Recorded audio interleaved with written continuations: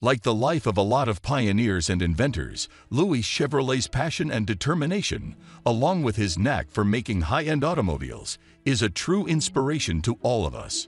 Louis was an extraordinary automobile designer and racing driver. He was also the co-founder of the popular company Chevrolet. It is impossible for you to not have heard of this brand. Chevrolet is one of the most famous motoring brands in the world, and it hasn't earned this name and position today. It has been holding it for ages. However, the story of the Chevrolet company began simply with an immigrant mechanic who had a deep love for motors and fancied speed.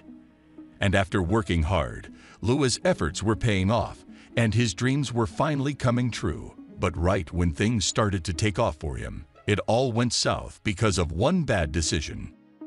Imagine the dream you worked so hard for being taken away from you, only for the company to flourish and reach new heights, making millions of money while you're struggling day and night to make ends meet.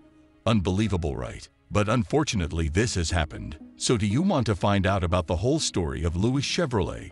Here we begin. The early life of Louis Chevrolet. Louis was born on 25 December 1878 in the town of La Chaux-de-Fonds, a French-speaking region in Switzerland. He was the second child among his parents' 9 children and spent most of his early childhood in a small village nearby named Bonfol. Louis belonged to a modest family, and his father was employed in the watchmaking industry, so he often helped his father. But unfortunately, the economic crisis began plaguing the Chevrolet family soon, and Louis, along with 6 of his siblings and parents, had to move to Beaune, in France. Louis was 9 years old at this time. His father opened a watch store in France, but the venture turned out to be unsuccessful. So after he turned 11, Louis began working to support his family financially. First, he began working at a bicycle workshop where he became familiar with the mechanic's fundamentals. Then he started repairing bicycles and coaches to make a living, until one day Louis was sent to a hotel named Hotel de la Poste to fix a steam-driven tricycle that belonged to an American. This was the exact moment when Louis fell in love with 2 things. The first one was automobiles, and the second one was the prospect of moving to America. The man whose tricycle Louis skillfully fixed at the hotel was a multimillionaire named Vanderbilt. Surprised and impressed with the talent exemplified by Louis, Vanderbilt encouraged him to move to America, saying he was going to find better work there. Following the American dream, Louis initially went to Paris, which was the main center of production of automobiles in Europe at the time. Louis learned about the fundamentals of the internal combustion engine in a workshop in Dirac. Later, he worked there for some time to earn money to pay for his trip to Canada, where he worked as a mechanic as well as a chauffeur for a few months. Finally, he used the money he earned there to move to New York, where he was employed as a mechanic by William Walter, a fellow Swiss migrant. After a short period, Chevrolet began working for the American subsidiary of the popular automobile company de Dion-Bouton. However, the subsidiary was shut down, and Louis became unemployed. This might be a setback in his career, but it proved to be a boon for him on a personal level because he started working as a chauffeur for the Trevoux family, where he met the love of his life, Suzanne.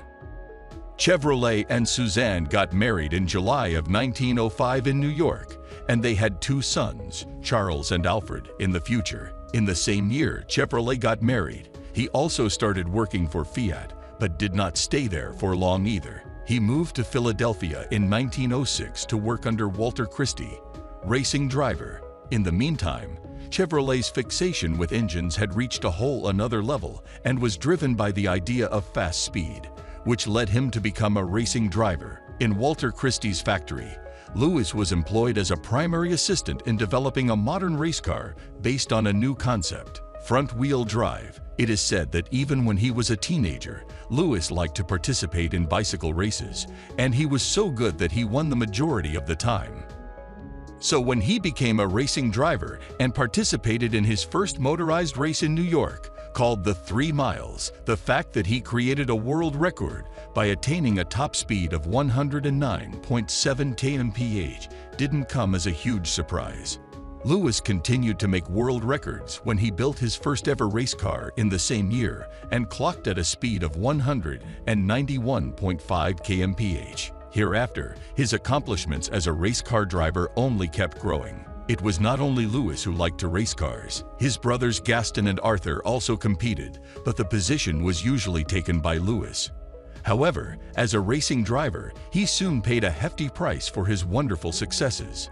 He spent almost 3 years of his life in hospital beds due to undergoing several accidents. But when his younger brother, Gaston, died in a racing accident, Chevrolet never returned to racing cars again. Founding the company, Louis' accomplishments as a race car driver were what sort of influenced his career. The flourishing automobile market and its smart investors started noticing the courageous and creative Swiss, and a Boston-based investor named William "Billy" Durant approached Louis.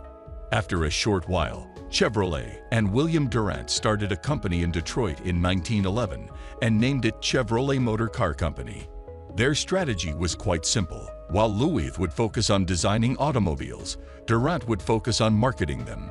William's interest was not only focused on the Chevrolet's fine performance as a race car driver, but also on the exotic French-sounding name of his family. Just a year after founding the Chevrolet Motor Car Company, they made the first Classic 6 edition on the floor of the Detroit factory in Detroit.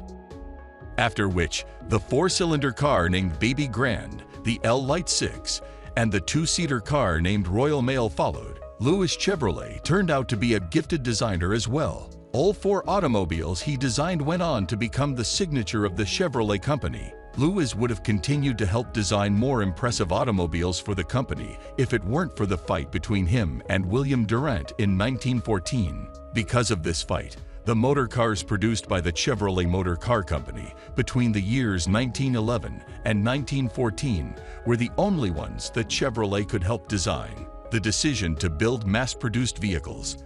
When the 2 persistent founders of the motor car company, Chevrolet and Durant, focused on positioning their company, an argument occurred. When Chevrolet went on a vacation, Durant instructed the company to focus its direction on building more affordable cars so they could compete with ones manufactured by Ford simultaneously. However, it did not suit well with Louis Chevrolet. He considered this a mockery because he had always been more interested in creating high-powered speed cars in addition to other exclusive models, which means they cost a fortune. The downfall of Louis Chevrolet. After the disagreement between the 2 partners, Durant decided to give orders to the company without Chevrolet's consent. Durant also commented on Chevrolet's personality, which made him even more furious. And then Louis committed a huge mistake by selling his stake in the motor car company to Durant out of anger. He started a racing car company named Frontenac Motor Company and was scheduled to release his first passenger car. But as we mentioned, due to his brother's demise, followed by a Wall Street scandal and the Great Depression, Louis faced serious financial troubles. Chevrolet turned jobless and poor during the American crisis. Left with few options, Louis had to return to work for the Chevrolet Motor Car Company as a mechanic and ultimately succumbed to death in 1941 because of his health issues. What do you think of Chevrolet's story? Let us know in the comments section below. For more such videos, subscribe to Business Bio and hit the bell icon to never miss any notification from us. Stay tuned.